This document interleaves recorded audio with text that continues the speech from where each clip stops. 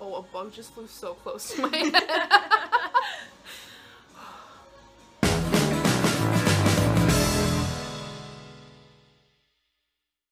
Hey, it's Kira again, and today I'm here with my roommate Bailey. Hi. And today we're going to talk a little bit about what our dorm experience was like when we lived in the dorms, because we lived together the first year, the second year, and we live in an apartment together now with some other friends. So I'd say we were a pretty successful roommate duo. So I know when I first was coming to college, probably my biggest anxiety was who my roommate was going to be. I was going random from really far out of state, so I didn't know anyone going into college, and I knew that like my roommate was probably going to be like one of my first real friends, and I was really excited, but I was also very apprehensive that like we wouldn't get along or we just like wouldn't like each other. But thankfully it worked out really well. We're still very close. Haven't gotten tired of each other yet. Which honestly, given the amount of time we've lived together, is pretty impressive. Yes. So yeah, so like she said, we both came from very far away. I came from Colorado, she came from Virginia.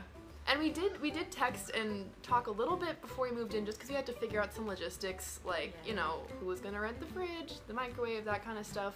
We did talk a little bit about our interests, but when I got there, Bailey had already moved in, and so I was in our room and suddenly she appeared. She gave me the biggest hug. Like the most high energy hug I've ever received probably. And that's kind of when I knew that we were going to be really good friends. And I'd also like to point out that I mean, it might be obvious, but we did not know each other before college, and that is okay. I think some people do request roommates, but I think it's a lot more common to choose the random method of getting a roommate. It's not totally random either. Like, I remember we filled out a little kind of questionnaire about our general living habits, like, you know, what time you wake up, what time you go to bed, if you're clean or messy, and like, honestly, I don't know if any of that really held true, because we had a pretty chaotic life just with waking up early or going to bed late, so I'm not sure if that's very accurate, but it worked out really well for us. I would also really recommend going random. I know a lot of people were really scrambling to find someone that they knew to request, but I made a lot of really good friends this way. I'd also say something that was really helpful the first year especially was just leaving our door open whenever we were both, or like one of us was home or we were both home, because we were pretty close with like the majority of the people on our hall, or at least like knew them by name and like could talk to them if we needed to. And that I think was super beneficial because we met a lot of people just by watching movies together or just hang out in the hallway together. And another thing that I liked was that our building had a lot of common spaces. So, I mean, even if it was just with our friends, we could like watch movies in there, we could do arts and crafts in there. We had a couple of like holidays in there. We had a Friendsgiving in there. We did Secret Santa. It was fun just having that like community of people, like 40 people always around you, which was really nice. Definitely recommend just inviting people into your room, being like, hey, do you want to hang out? Do you want to make tea together? Do you want to make popcorn and eat popcorn together? I have chips and salsa, you know, just something small, especially in the first 2 weeks when no one really has homework to do and no one really knows what they're doing and no one really has any friends. It's a really good way to make friends. It's just to talk to people, and it's kind of difficult, but once you understand that like everyone feels the same way and everyone feels that relief when you go up and talk to them and like you make connections, it really helps. So another thing was that we just coexisted really well right from the start. I mean, I don't remember any like huge fights we had. We would definitely like tease each other about some of our lifestyle choices. LaCroix. You had coconut water in the fridge at one point. Okay. That's fair, you know, but it wasn't LaCroix. But other than that, we respected each other's space a lot. We honestly like studied a lot together in the room. That's kind of one of the advantages of having your own room, I would say, is that you can A, like use the space how you want to, and B, you can really make it your own. Like we one day came home and just said, we're going to reorganize the room, and we moved every single piece of furniture. And that's kind of just the power you have, you know, like you can change your space up. That's a nice advantage of living in the dorms. Do it frequently. It really helps break the monotony of college. Respecting your roommate's space is very important. So if you come into the room and your roommate's studying, let them study. Maybe don't start a conversation just then. Let them do what they're doing, and I found that that's a really good way to set boundaries pretty early on. Every floor in all of the residential dorms have an RA, which can be a really great resource for meeting new people. In our buildings, we had lots of activities like Bob Ross paint and non-alcoholic sips. We carved pumpkins. There was free succulents that you could pot with your friends. Free donut day. Free donut day. Oh my gosh. Free donut day was something. Which I just recommend going to. Even if like your friends maybe aren't up for that night, like go see who you can meet. It's in your building. It'll take you like 30 seconds to get there. And you'll probably get something free out of it.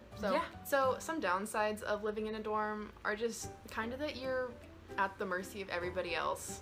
So like if someone sets off the fire alarm at 4 a.m., like 700 people have to evacuate, and you might be in the shower when the fire alarm goes off.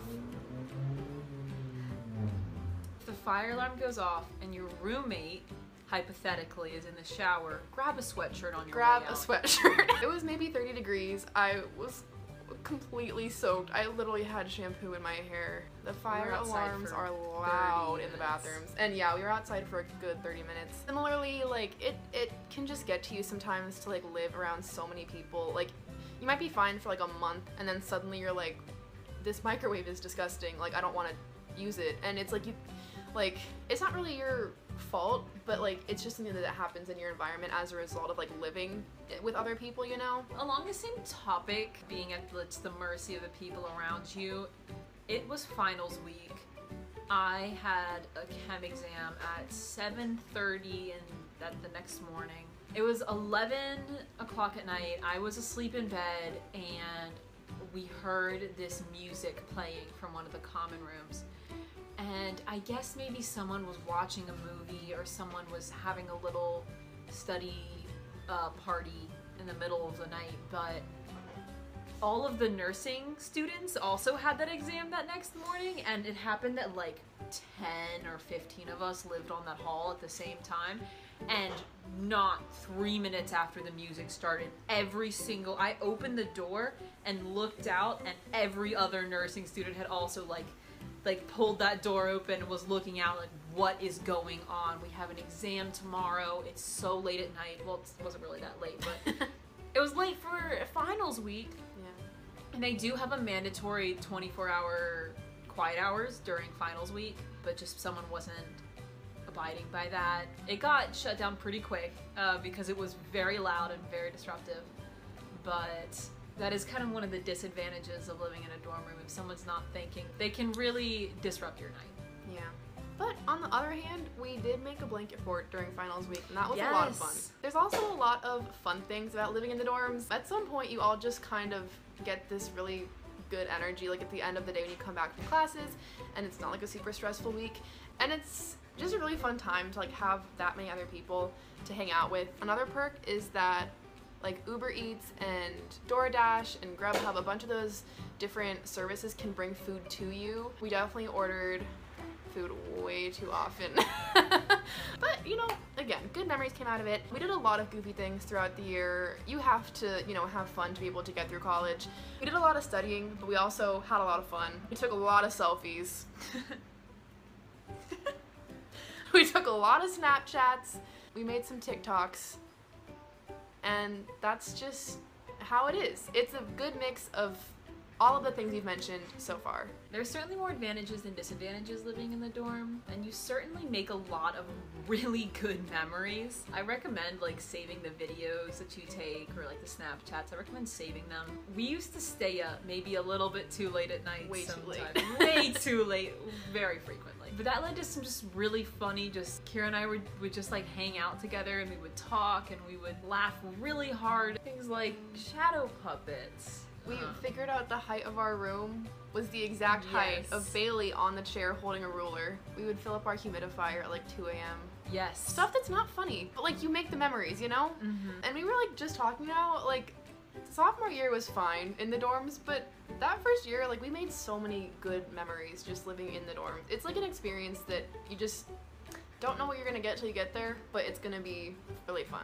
So I think that's like a pretty good summary of dorm experience, what to expect your first year of living in the dorms at UVM or anywhere. Thanks for watching as always, and we'll see you in the next one. Bye!